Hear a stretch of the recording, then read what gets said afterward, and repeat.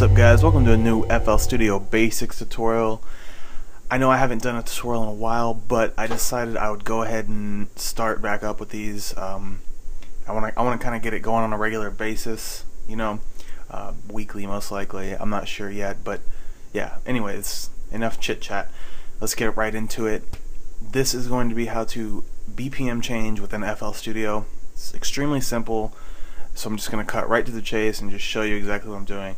I have a pattern. It's just a kick, 4x4, at 130 BPM. You know, let's just take that to 128. So say you're doing house and you want to speed it up to dubstep or something. I don't know. I'm just going to show you how to do this. Anyway, so we're playing it. It's at 128, correct? We have the tempo right here. Go ahead and right-click that and create an automation clip. Now what we're going to do with this automation clip is double click this right here, and we're going to see these two little knobs right here that says min and max.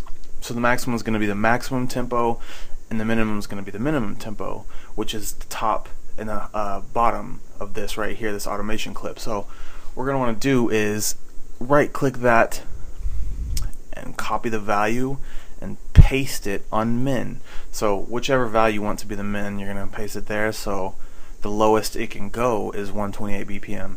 You see, it's at 128 BPM. But if we start raising it, it's going to go a lot higher,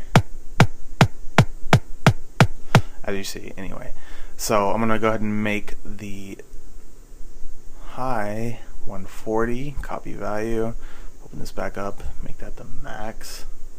So it's 140 now. So go ahead and it's going to transfer right over to 140 right here, so just keep an eye on the tempo.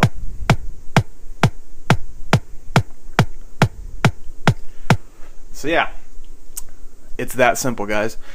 Anyway, that's it, guys. That's the tutorial. Very simple and short. So hope you guys liked it. Let me know in the comments if you have any questions or anything else.